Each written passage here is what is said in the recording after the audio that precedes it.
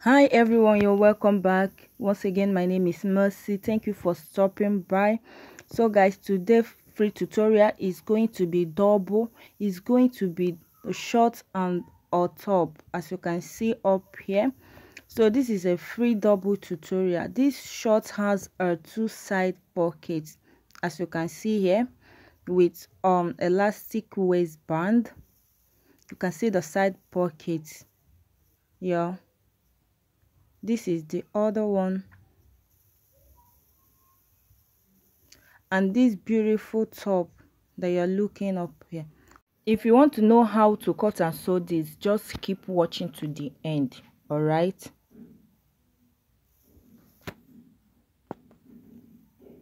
so I'm making use of this flower cotton material for this, and it's up to 2.5 yards, but the length is not much, so I did what they called cut and join. You understand that very soon. I'll start by folding this in a triangular form to get my angle 90 degree.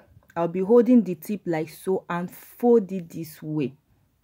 You can see the place that I made the cut and join. So I folded it in this shape and it's going to be looking like this. I want to get my flare. All right, and remember that this tutorial, the upper one, we are making the top and it's an off the shoulder. So I'll be subtracting 5 inches from this. I am going to place my tape this way to get my upper bust circumference divided by 4 to get where it matches it, and I am going to use my ruler to rule the line out. This is the place that matches it. Just see it as a shoulder line, but remember that we have deducted 5 inches from it, so there is no more shoulder line here. This is upper bust circumference divided by 4. So on this line, I am going to be putting my strap to strap measurement. Mine is 11 divided by 2 is going to give me 5.5. So because this flare has a elastic gather on it, I am going to add extra 3 inches allowance for it. Remember that this 5 inches is out already. Okay, it is already out. So if you are not going to be adding elastic band to your own, no need of adding 3 inches allowance to this line. All right, so I mark out my strap to strap plus 3 inches allowance because of the elastic on the chest line. I will put it down. Then on this side, supposed to have an armhole or measurement, armhole shape, like you place your tape this way, minusing the 5 inches to get your armhole. But this top does not have any armhole. All right, so I am not going to be marking out armhole measurement for this. Sorry guys, I thought that my camera is videoing on how to take the measurements on the length of the flare. So I've gone ahead and did that. I thought that my camera is filming it.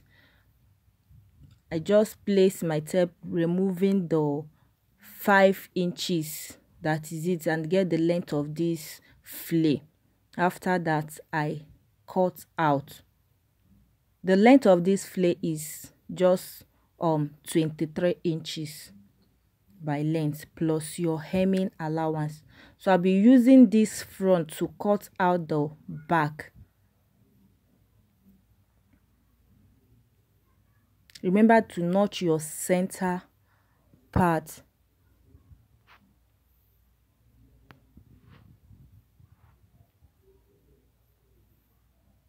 I'm done cutting out both the front and the back, and this is how it looks like. I'm going to open up the inside for us to see it. You can see how it looks. So it's not that a full flare, it's just an angle 90 degree flare. So the next thing for me to do right now is to fold it this way, because I'll be inserting elastic to this. Now I am done cutting the upper top. The next step to take is to cut the short pants. So I am going to be folding my fabric like this to cut the pants. Okay, you can see the line that I have marked out on this upper area. I am going to go ahead and subtract 1.5 inches for the band, because this is going to be having elastic band. So I'll place my tape this way to get my hip line, and I will mark it out. And the length of this short, is going to be 14 inches. Then adding 2 inches allowance is going to give me 16 inches. I will mark it out.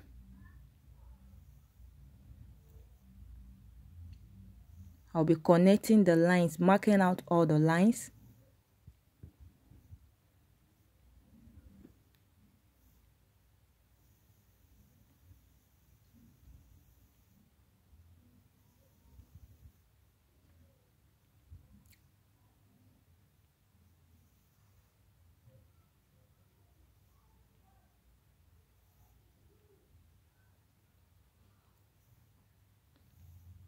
The next step is to place the tape this way to rule out the line in a block shape.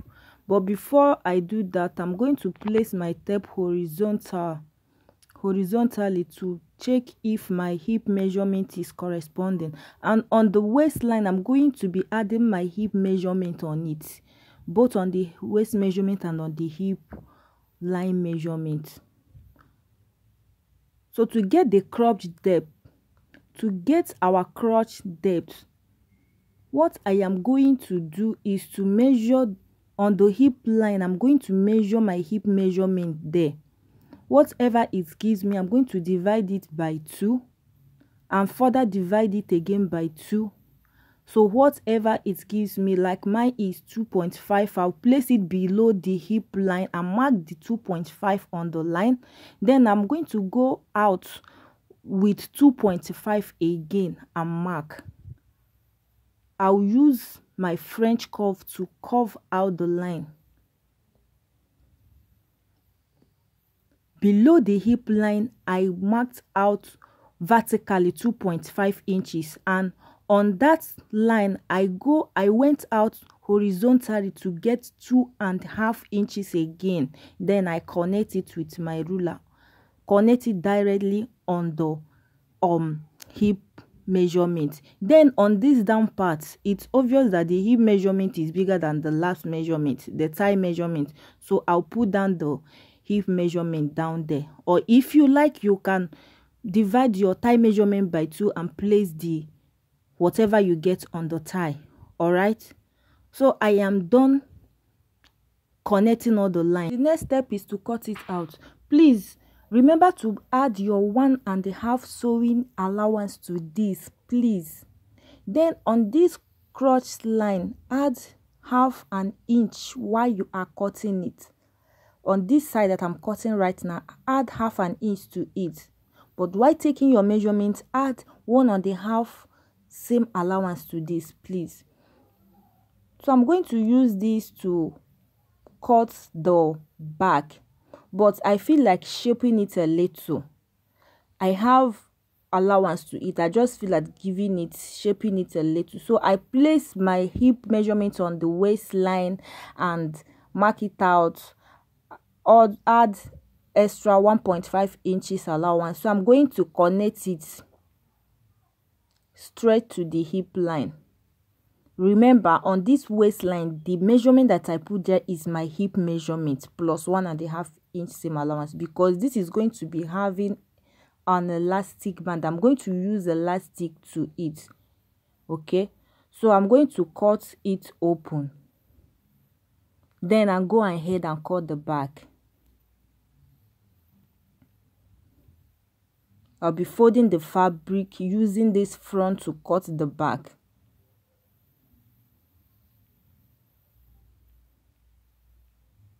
You can see it too now.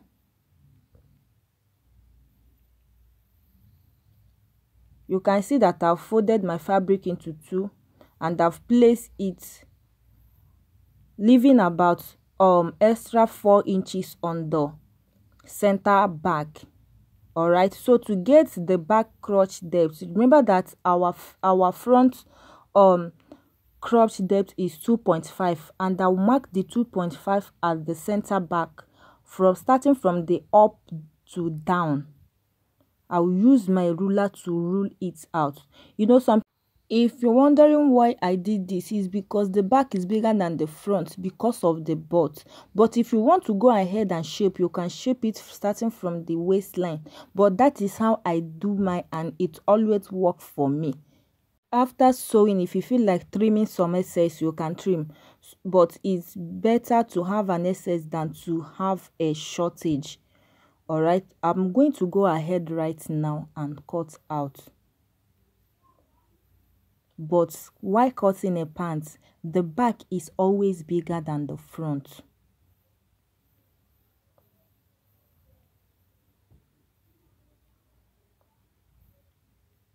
There are so many ways of cutting a pant. On this clutch line, I'm going to add half an inch while cutting it. I'm done cutting it, and you can see how it looks like. So the excess you are looking up here is just our clutch depth. So I am done, and this is it. So what you're looking at right now is the 4 pieces for the side pocket.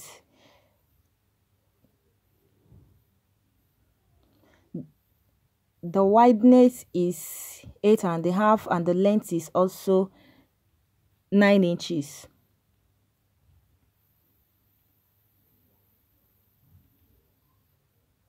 I'm going to bring my two fronts, arranging it in order, and place it with the 2 pieces I cut out from the pocket. I will subtract my 1.5 inches, and the length for the pocket is going to be 6.5. Then the width is going to be 3.5, like the horizontal measurement is going to be 3.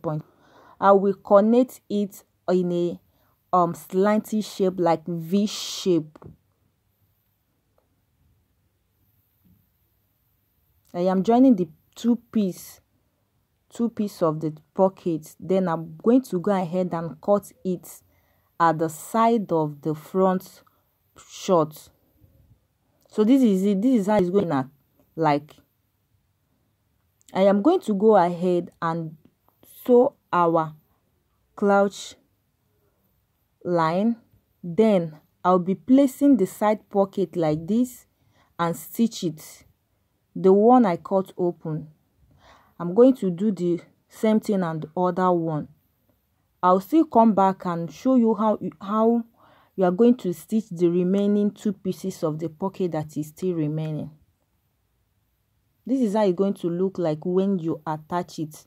So these 2 remaining pieces, I will be showing you how you are going to be turning it after stitching. Now I am done stitching the clutch, you can see, and I'm done stitching the 2-piece side pocket. You can see how the stitching looks like.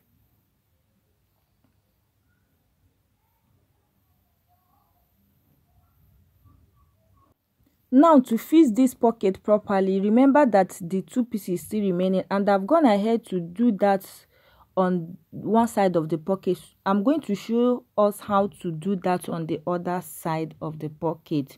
Remember that we have 2 pieces left. After fixing it, this is how it's going to be looking like. You can see how beautiful it looks. So watch how you are going to do it. When you get the remaining pieces, remember, right side facing right side, place it this way and stitch. The place I'm going to pin, it will be the place you are going to stitch. So you stitch it this way, following the movement of my hand. Okay, when you come to this end, you stitch it very well. Okay, any excess that is remaining, you can go ahead and trim it up. The place I'm pinning will be the place to stitch, to run a stitch.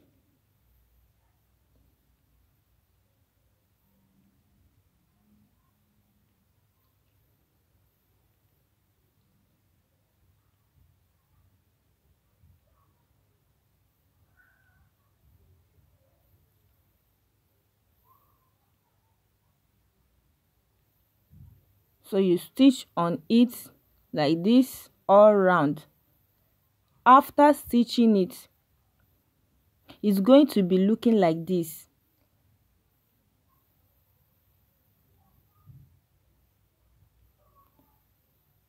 So you stitch it. After that, you trim off the excess. Then you can see how neat the inside is because it's right side facing right side. Then you are going to flip it up this way. Remember that this is the line of the front. You fold it backward. You fold it backward. Then bring in the one you stitch last at the front. That is just it. You can see the way I folded it inward after stitching. After running a stitch, I folded it in this way. Watch again. Yes, fold it like this. Then bring out the outer one outside. So that is it, guys. You can see that the pocket shape is out. And remember to top stitch, that is, run a stitch on this upper just to secure it. Okay,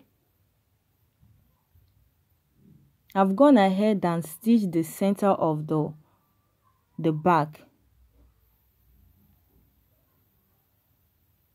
So I'm going to like run a stitch on this just to secure the pocket. The place that I'm pinning will be the place I'm going to be running the stitch just to secure the pocket. Okay,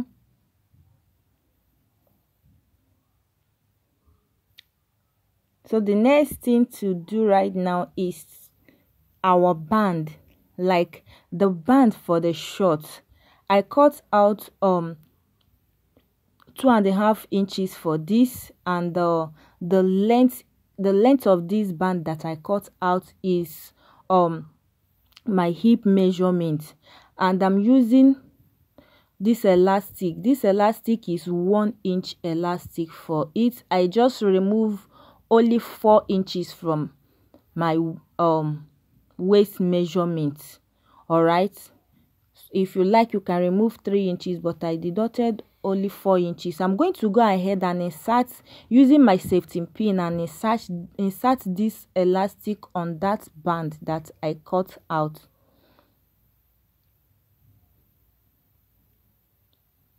Remember, this band that I cut out is my hip measurement.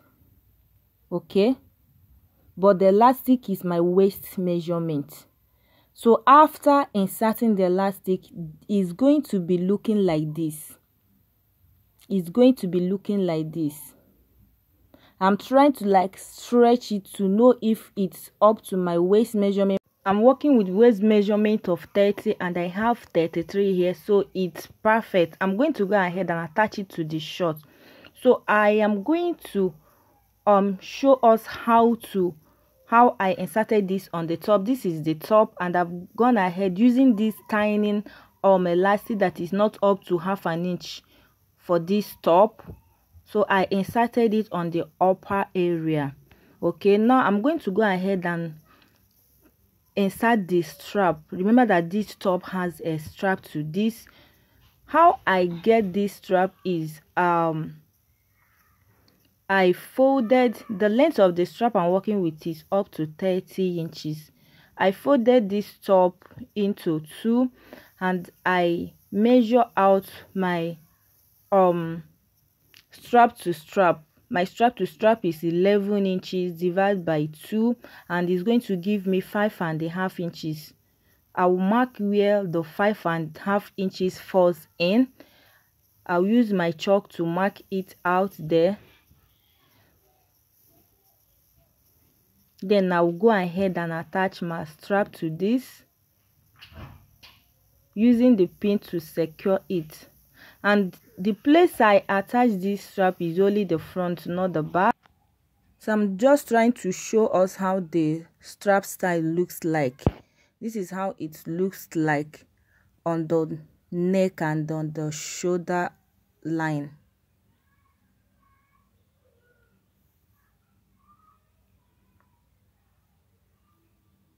It was looking like this. if you want your style to be looking like this, you can go ahead and cut enough strap that will be enough to pass through your head, then you attach it this way. But I am going to be dividing my strap into two. Remember that it's 30 inches, so I'll divide it by 2. It's going to give me 15. I will attach one on the left side and the other one on the right side. So it's not going to be this. I'll be tying mine at the back of the neck. Okay, so this is how I inserted the elastic band on the short, and I'm going to go ahead and close this place, and everything is ready, guys. Everything is ready. I'll run a stitch on that side, and I've run a stitch on the clutch also. The next thing for me to do right now is to hem the down part. You can see how beautiful our short is looking, and this comes to the end of this tutorial, guys. Here is our top. You can see how it looks, and this is my strap. I'll be tying it on the back. Thank you guys for watching. Please, if you have any question, just drop it on the comment section. I'm going to see you guys there. Thank you for watching, and see you on the next tutorial. Bye.